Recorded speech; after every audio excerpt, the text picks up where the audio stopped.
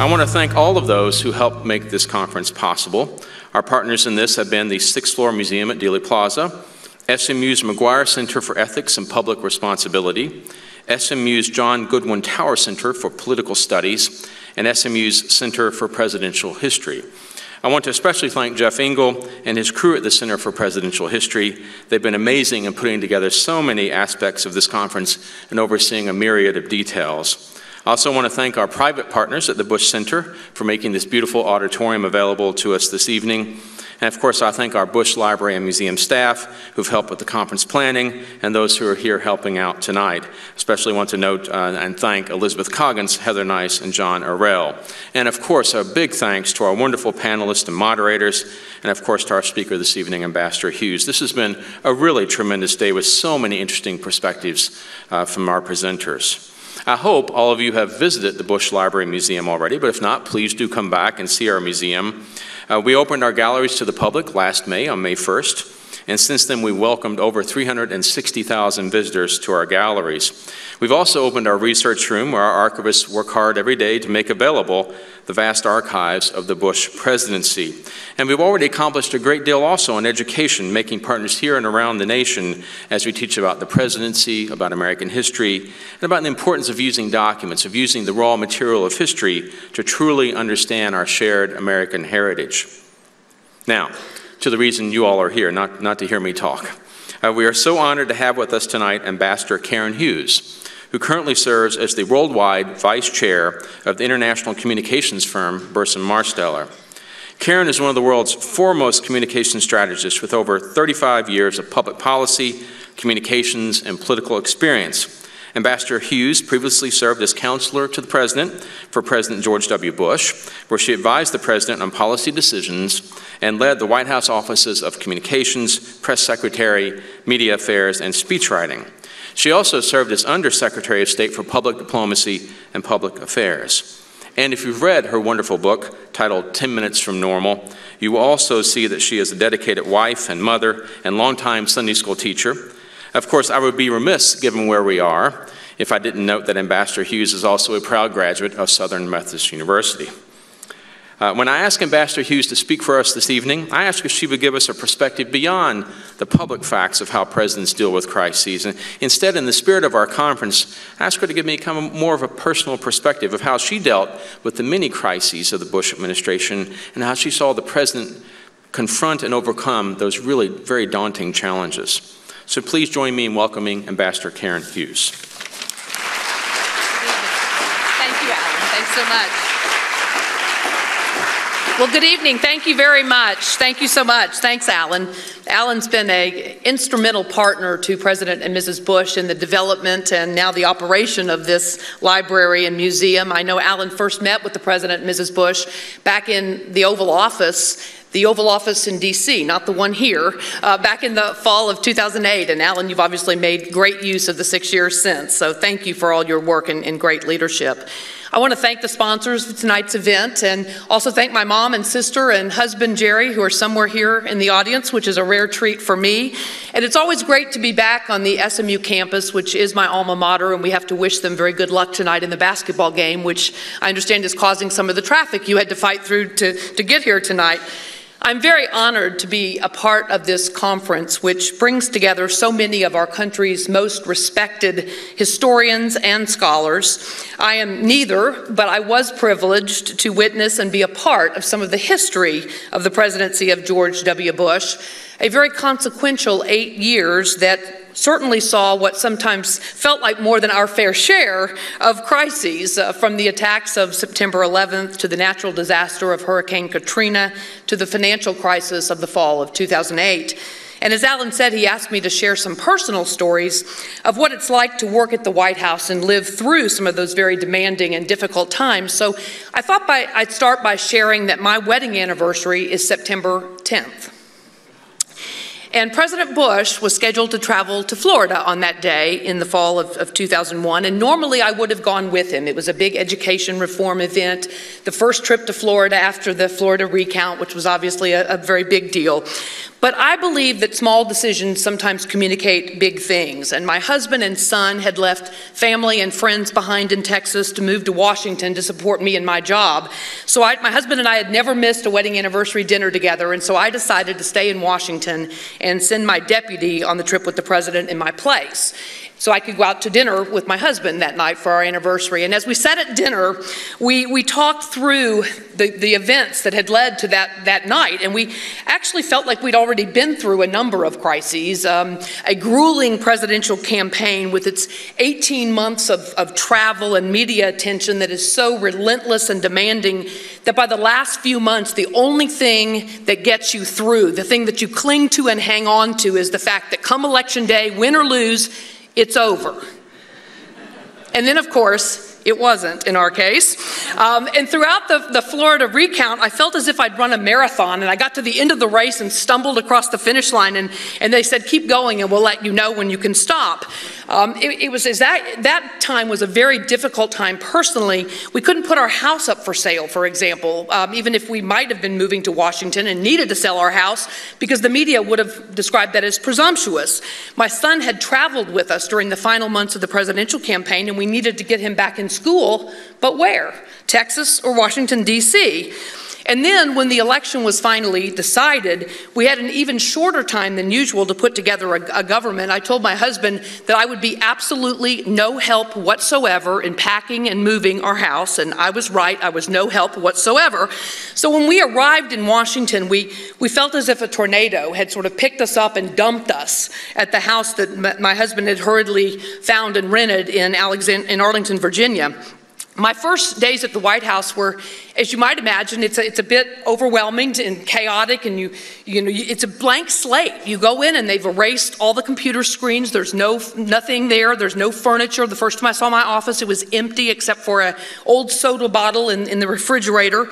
The president had given me the title counselor, and I knew he wanted me to oversee all the communications functions of the White House, but the counselor title spoke to a broader policy role, and I wasn't exactly sure what he wanted me to do. So the second day I stopped in the Oval Office and I said, Mr. President, what exactly do you want me to do?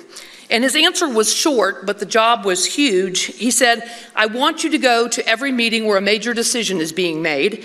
I want you to tell the people in the room the principles that I will use to approach that decision, and then I want you to tell me what you really think. So my time at the White House was a dizzying blur of meetings discussing impossibly complicated topics: the science behind storing nuclear waste at Yucca Mountain, the Middle East peace process, tax policy, the reform of Social Security and education. I used to joke with my assistant about scheduling time for me to breathe. I vividly remember our first foreign policy crisis. It was only 10 weeks after President Bush's inauguration, and one of our U.S. intelligence gathering airplanes collided with a Chinese fighter jet, killing its pilot.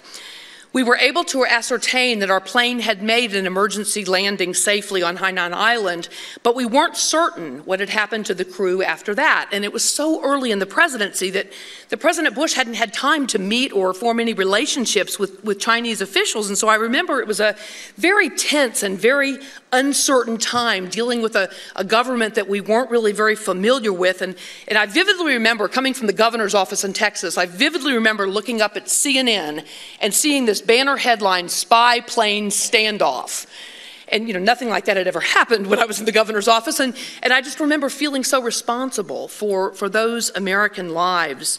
It was 3 long days before we were able to actually get the Chinese government to allow U.S. officials into the embassy to see the crew to make sure they were okay. And I remember the great relief when we finally heard that President Bush was giving a speech, and Deputy National Security Advisor Steve Hadley and I were traveling with him, and we stepped to the next room, it was in a YMCA, and it happened to have a swimming pool. And that's where we were standing by the swimming pool as we got the call from our officials that they had actually seen our crew members and they were alive and well. About a week later, the phone rang at my house in the middle of the night. I think it was 3:30, 3:45 in the morning, waking us all up, and from the adjacent room, I heard the voice of my son saying, "I hate working for the federal government."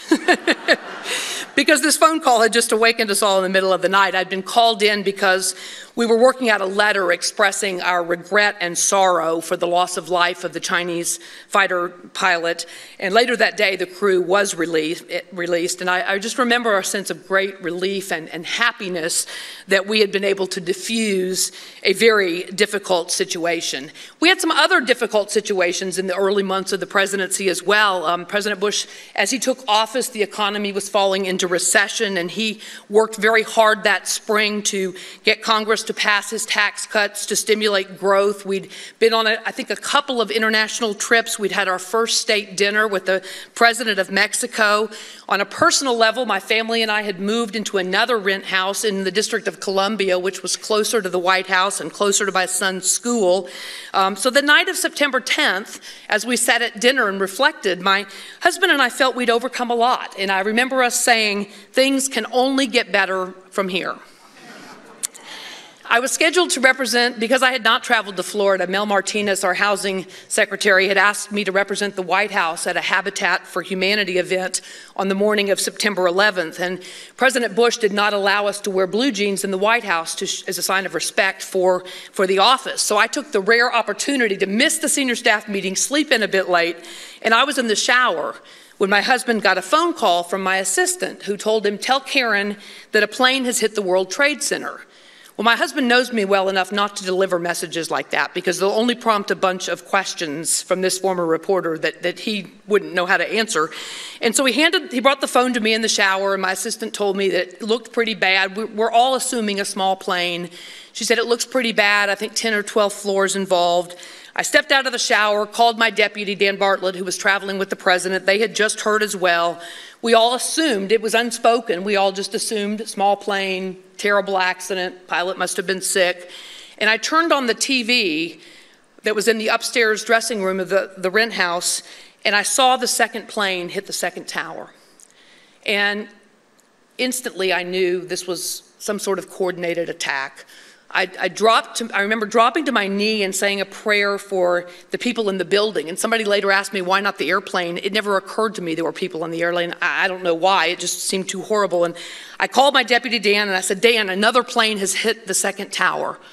And I'll never forget, he said, it seemed like such a guy question. He said, "What kind of plane?" And I said, "I don't know what kind of plane, a big plane. I mean, like a passenger plane." Again, never dreaming that there were actually passengers on that plane.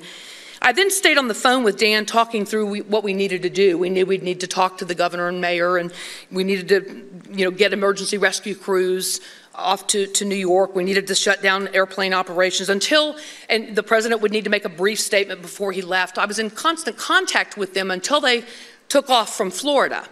And I thought they were coming back to Washington, D.C. I did not know that Condi and the vice president had recommended to President Bush that he should not come back until they could ascertain the safety of the situation. And so then suddenly there was silence.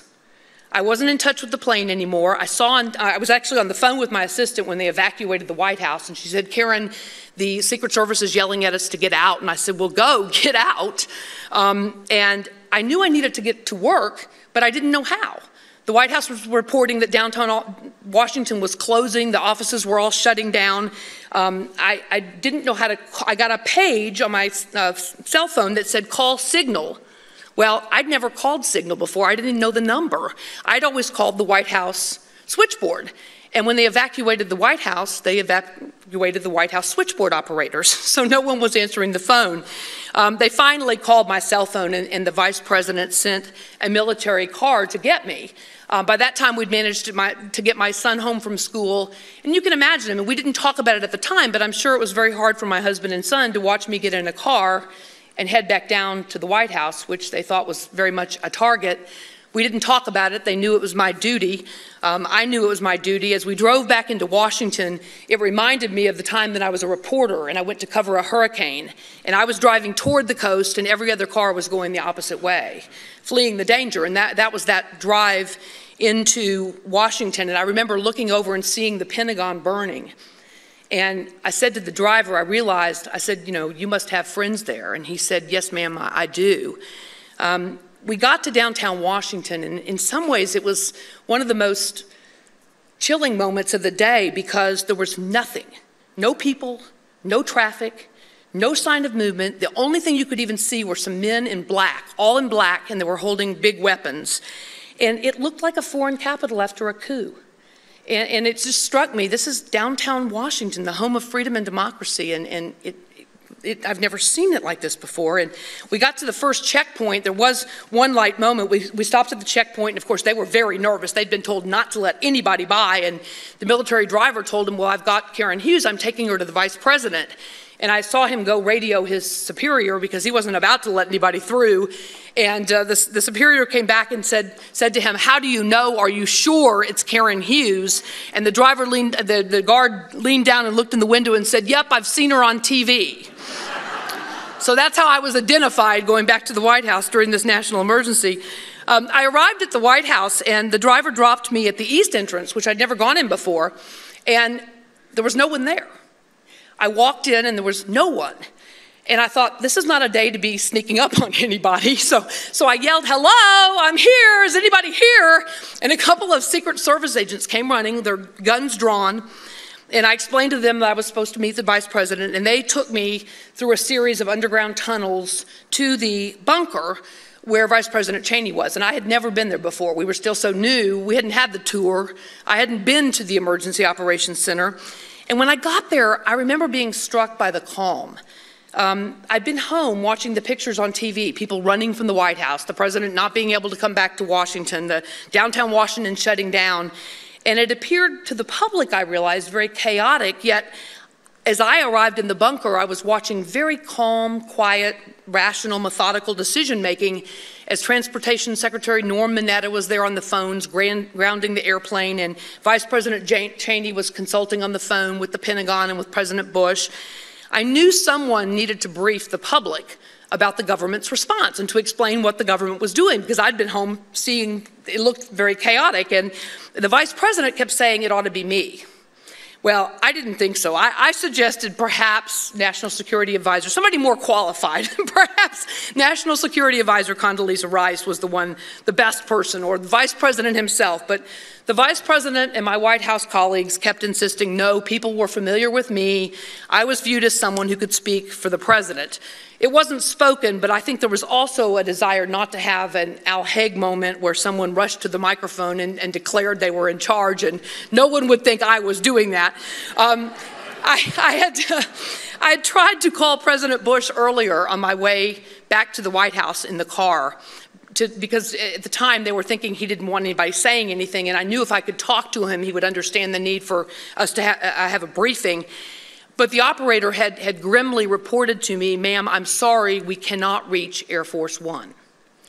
And that was the other really bad moment in that day for me, because that had never happened before. I'd traveled all over the world with the president. I'd never seen them unable to reach Air Force One.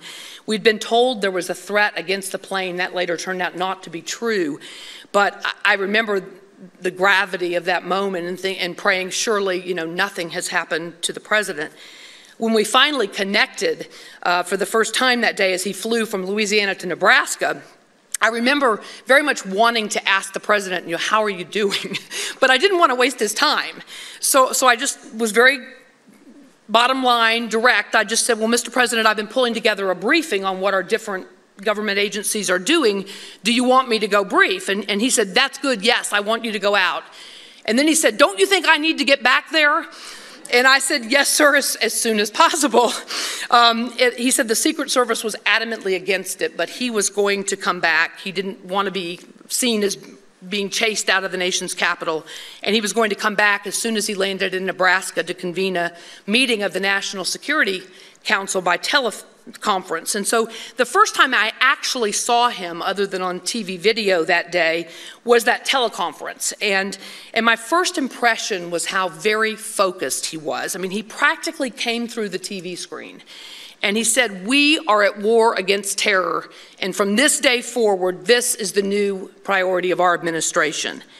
I remember it was very reassuring to see him. He seemed very calm and very confident and in charge. And so as I prepared to give my briefing, I remember feeling a great responsibility to display those same qualities, to try to provide some reassurance to a badly shaken nation. And as I left the meeting a little early to give this briefing, the Secret Service had decided the White House press briefing room was not safe.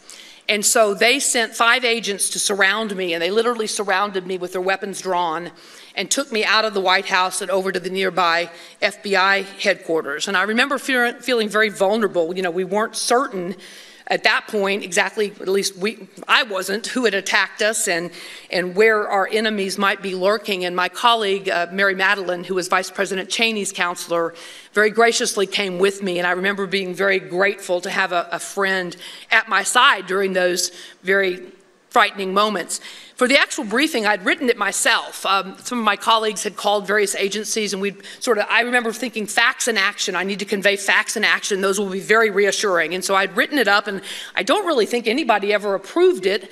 I think I maybe told Vice President Cheney and Condi kind of what I was planning to say. And I typed it on the computer myself, and I remember when it printed out, it was barely legible, because the printer in the emergency bunker hadn't been used in, who knew how long.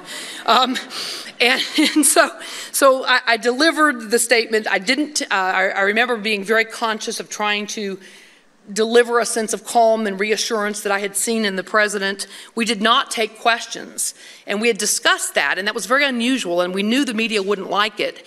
But we realized it would be counterproductive to the whole mission, which was to try to reassure people, because the very first question would be, who did this? And I was putting everything that I knew with certainty in the briefing, and I wouldn't be able to answer any questions beyond that. And later that evening, the president came back to the White House. I remember it was very comforting to see him get off that helicopter and walk across the lawn. And in the days and weeks after, I was constantly reminded of the president's calm and very determined focus. We were at the White House until late that night, and the next morning when I came to work, I walked into the Oval Office worried about what the president was going to say when he saw the press for the first time that day, and he stopped me in mid-sentence. And he said, "Stop, let's get the big picture here. A faceless enemy has declared war on the United States, so we're at war. It's going to require a strategy, a vision, a plan, a diplomatic effort, and the understanding of the American people, and you are in charge of communicating that war." Another day that week, I came to work and I walked in and he said, "Let me tell you how to do your job today." And he proceeded to list 5 or 6 things that he thought I would need to do. Throughout that week, it was, as you might imagine, very emotional. I remember being struck by the young people in their 20s. Most of us on the senior team were older. We had families. We'd experienced a little more of life. But these young people in their 20s, I remember being so impressed that they showed up for work the morning after. They were scared, but they were there. We fully expected, it's kind of hard to describe the environment. The Secret Service, as you might imagine, was completely on edge. We fully expected additional attacks at any moment. One morning that week, we got back to the Oval Office. The president had gone to visit some of the people who'd been injured in the attack on the Pentagon. And the Secret Service director was there, and he met the president at the door and said, "Mr. President, we have to go. There was another threat. We need to evacuate immediately." And the president looked at him and said, "I'm not leaving." And then he looked over to his steward and he said, "Besides, Ferdy, I'm hungry." He'd been dieting, eating salads and fruit. So I noticed when he said, "And besides, Ferdy, I'm hungry, I'll have a hamburger." Well, so that was it then. I remember thinking, we may die right here. And I looked at him and said, "Well, you might as well have cheese." I remember one particularly grim day. We had meetings about how to respond if terrorists detonated a nuclear or radioactive device in a major population center. And it was such a hard day, and it had been such a hard time that I stopped in the Oval Office to check on the president. And I said, I know this must be very hard on you. Are you okay? And he looked at me and he stabbed his finger on the desk. He was not willing to indulge in even a moment of that thinking. He said, "I have never been more clear-eyed about what I have to do." I have a favorite story about the president's focus in those days. The Sunday after the attacks, he had been at Camp David meeting with his national security team about the response, and he called me down to the White House on Sunday afternoon to begin thinking about what would become his speech to a joint session of Congress. And The president went over an outline. He knew the American people would have a lot of questions, and so we talked through those questions and we sort of went over an outline of what he wanted to convey. And by the time he finished, it was dinner time on Sunday night after the attacks on Tuesday, and I made a big mistake.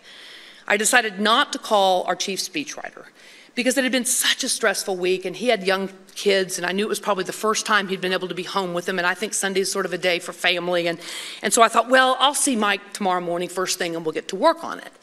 Well, Monday morning first thing, I saw the president before I saw the chief speechwriter, and the president said to me, how's my speech coming? And I said, well, Mr. President, I'm going to get with Mike right away, and we'll get on it. And he said, well, you better hurry up because I want to see a draft tonight. Well, anyone who's been involved in major presidential speeches know that just doesn't happen. Well, you usually work on them for weeks. I knew we didn't have that, but I thought at least several days. And so I sort of aghast looked at him and said, well, Mr. President, that's just impossible. And he smiled and said, by 7.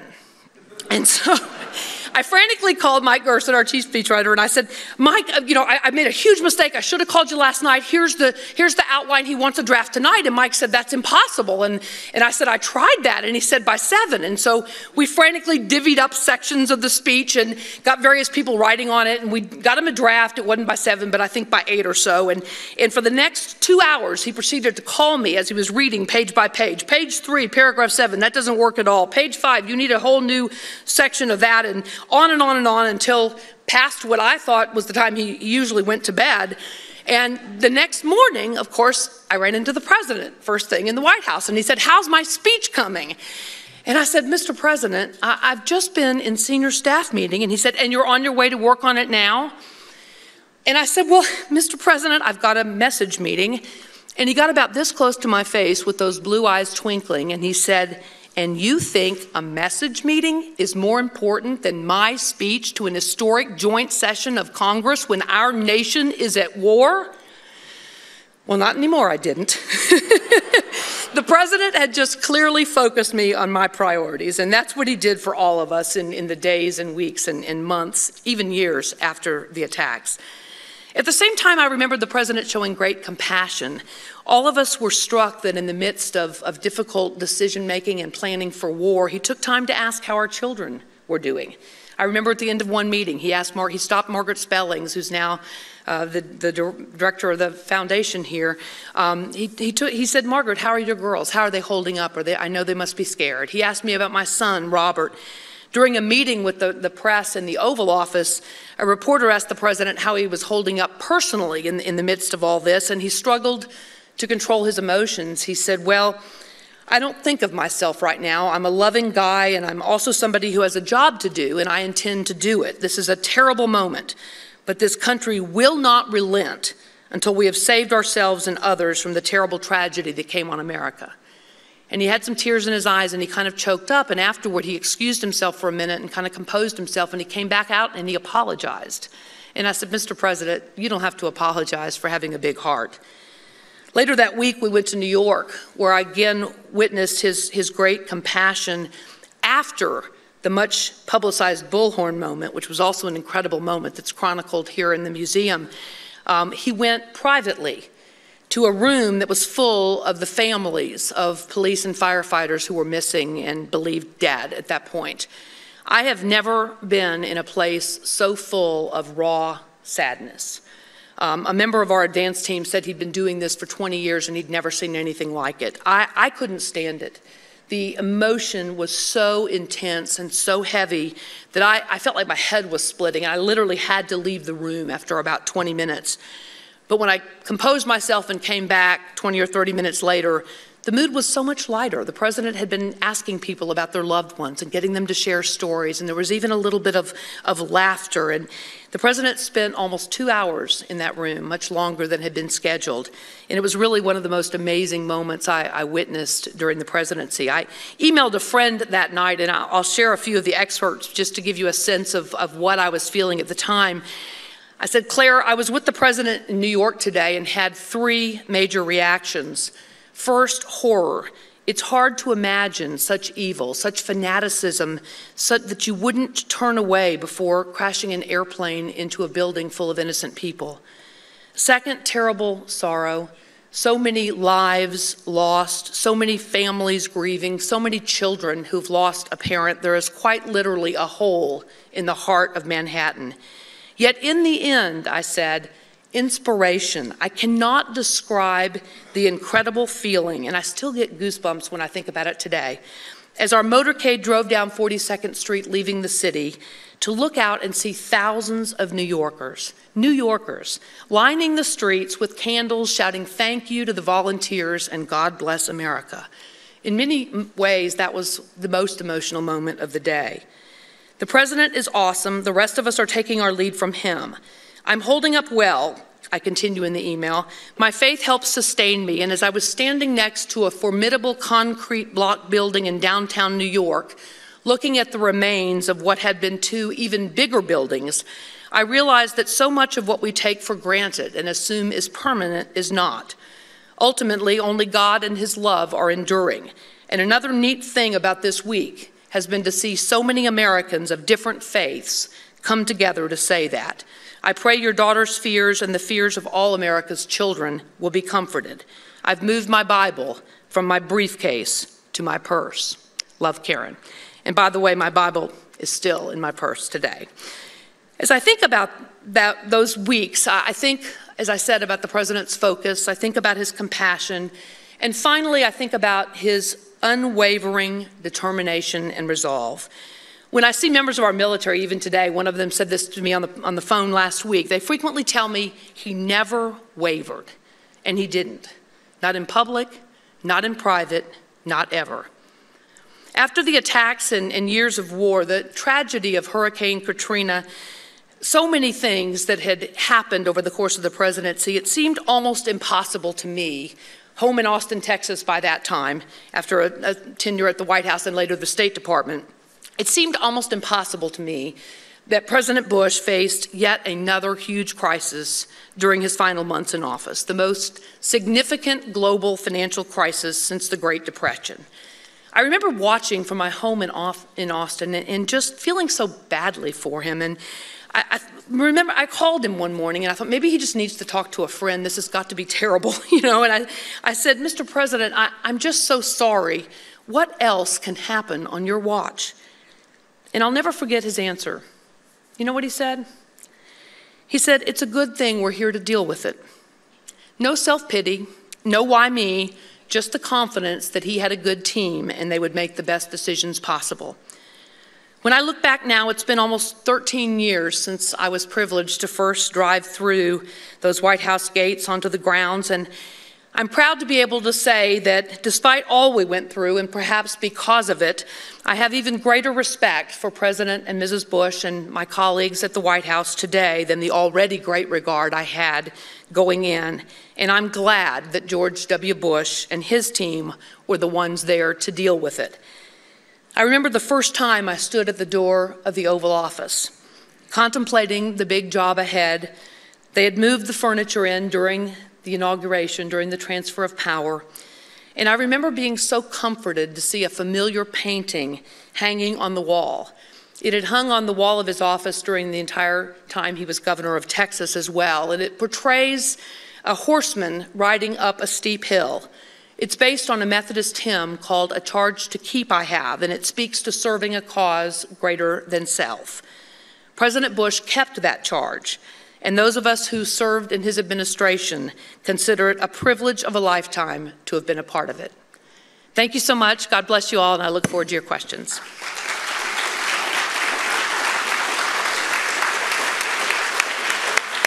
Thanks, Alan. Thank you. You're welcome. Nice to have a home crowd. Thank you very much. Thank you.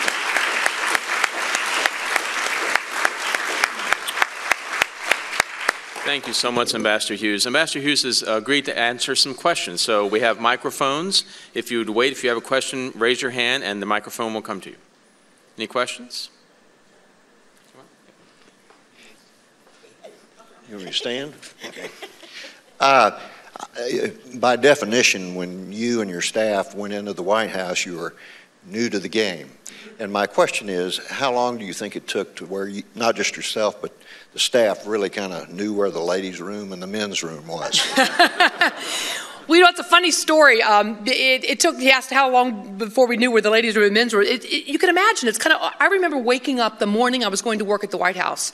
And it was about 6 in the morning, and we were crammed in a hotel room in Washington. I didn't really know exactly where I was. My husband and our 2 children were in the room with us because they only had they give you one room, and you had one room. And so one of my daughter was grown, and my son, all crammed in a room. And it's 6 in the morning, and I'm brushing my teeth, and my husband walked in the bathroom, and I looked at him, and I said, "I'm going to work in the White House today."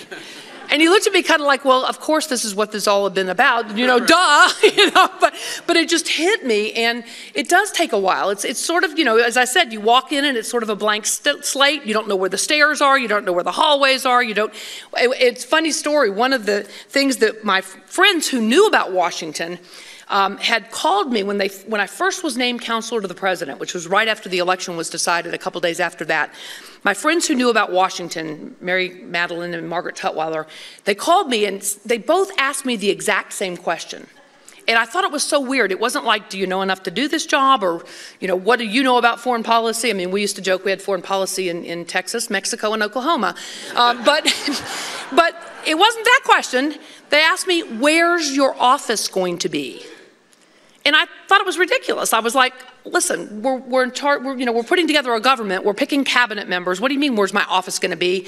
And Margaret called back and she said, Karen, I know you don't think this is important, but it's really important. And I finally realized what they were saying is, how close to the Oval Office are you going to be? You know, how close to the seat of power?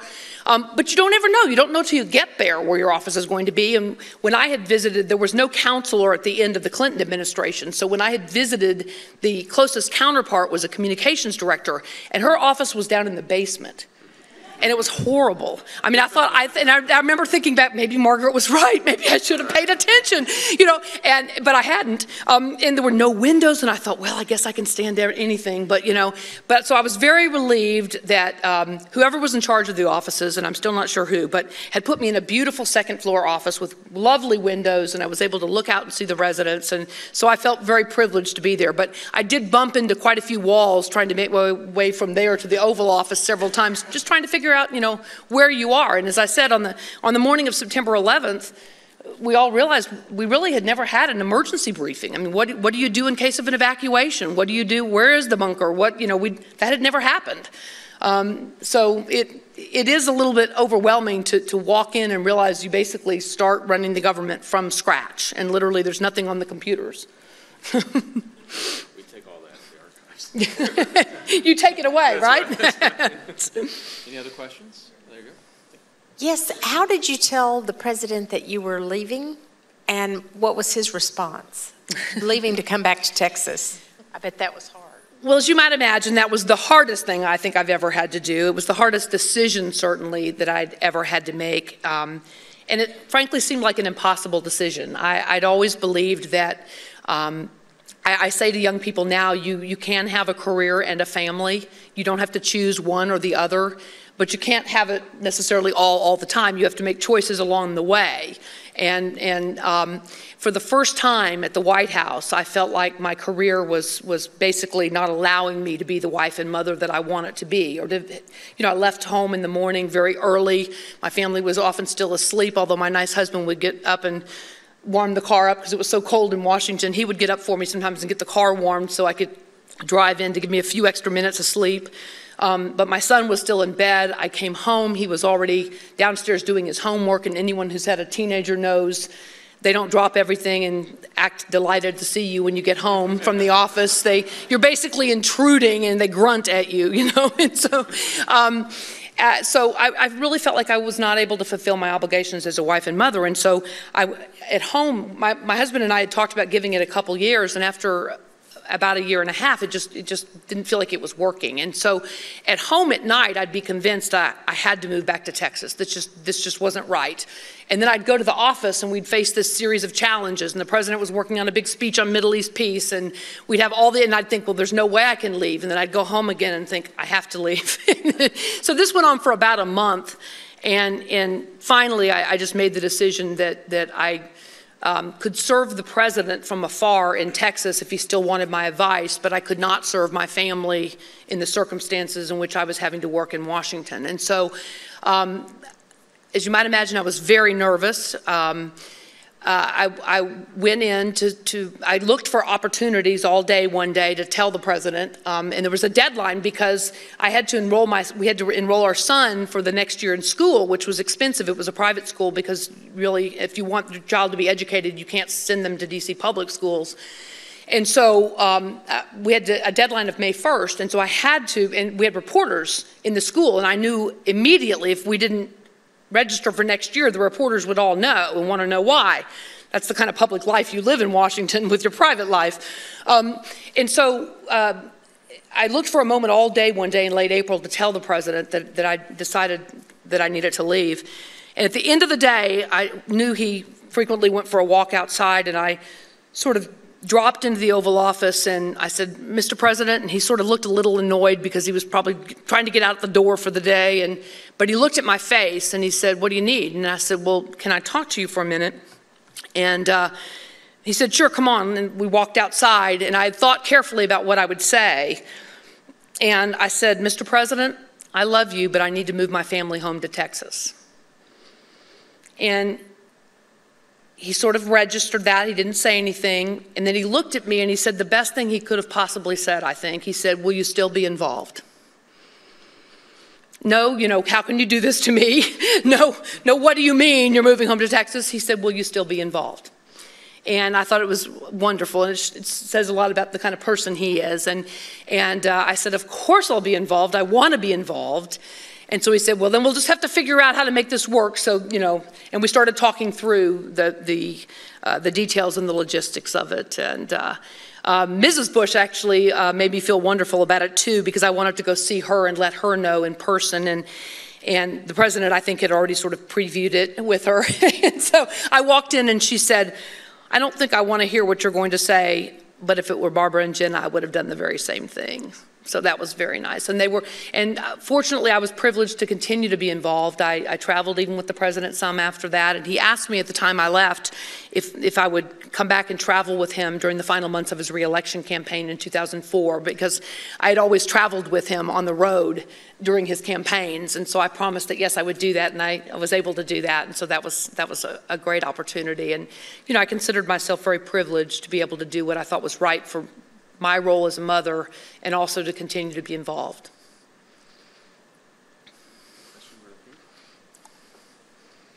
Thank you for your wonderful presentation. The question I had is, House of Cards has become an online sensation, and one of the reasons is it really pushes political cynicism, which has become a rampant issue in our country. But from your talk, it seems like the president and his staff genuinely cared about what happened in America. There was no power struggle, no dirty politics. So how do we bridge the divide between what happens and public perception? That's a great question. I've not seen House of Cards. I've heard about it, want to see it. We need to get, I think it's on Netflix, right? So we need to get that. Because I've heard several people who love it, including I was at Harvard last spring, and the director of the Institute of Politics there really enjoyed it and said we needed to watch it. That's a great question. And it's actually caused me to question the judgments I make about what I see. Because so many of the people that I worked with, I saw a caricature form about them. I'll never forget taking a journalist, Walter Isaacson, into a meeting that President Bush had with a group of Iraqi women during my time at the State Department. And Walter's seen a lot, and he was with CNN, he's covered a lot, he's seen a lot, and he came out of that room and he said, "Karen, I had no idea. I had no idea what the president was really like in a room like that. It was just incredible." And it was always one of my great frustrations that I never felt I could communicate the way he really was. And I watched as caricatures about him and about others in the White House developed. And so it causes me to question, my own sense of when I hear people say President Obama's very aloof. I think he probably is, but, that's my perception from watching outside, and I realize how different the perceptions from watching outside some of the people in our White House were. I have to say, I'm concerned about the political process in the country. I'm concerned about how negative and mean and divisive it is. I still, however, have to say that I genuinely believe that after all my years in the political process, most of the people that I met from both political parties were genuinely trying to make a difference, a positive difference for their communities and their country. They may not go about it in the way we always like, but I think most of them, their desire to serve sprung from that genuine sense. So I don't know. I think part of us is the public needs to give everybody a little bit of a break and realize that we are all human. It's hard. It's hard to like. I think it's hard to go on television now, and if you read any of the things people say about you on those nasty little commentaries on the blogs and stuff, it'll just, I used to think, I don't know how the president got out of bed in the morning, some of the things that you'd see that people would say about him. I certainly wouldn't have been able to. But I think part of it is, the media, the constant, and that was a big difference. I used to explain when the governor of Texas gives a speech, the likelihood is that the citizens of Texas will see excerpts on the nightly news, or they'll get up and they'll read about the speech the next morning in the newspaper, and they'll have a chance to sort of digest and think about what was said. That never happens in the White House. The president gives a speech, and immediately the next thing you know, the commentators are all picking it apart, the other parties picking it apart, the critics are out there. You never have a chance to really process it and think about it for yourself.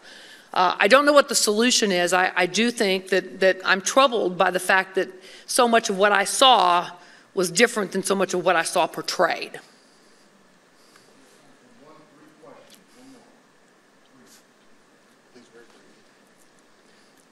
I'm teaching international politics in political science department at SMU, and then many of my students are interested in serving for nation in their career. What advice would you give to them? Students serving in foreign nations. Many of your students are serving in foreign nations? Right, so advice you would have for them.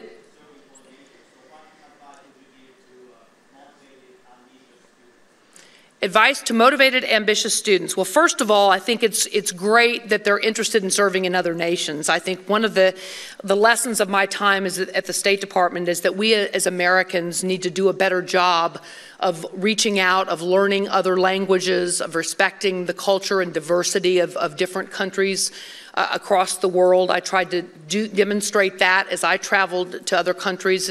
The world is becoming so much more global and so much more connected that I think young people who are able to respect the cultures and contributions of others have a big leg up. And I have to also say that I'm the daughter of an Army officer and have an enormous respect for our military and for the work that our military does across the world, just the highest possible regard. I also just had lunch, a reunion lunch last week with some of my colleagues that I worked with at the State Department, some of the foreign service officers I've served with, one of whom had just come back from a very excruciatingly difficult assignment that was so hard on her and her family.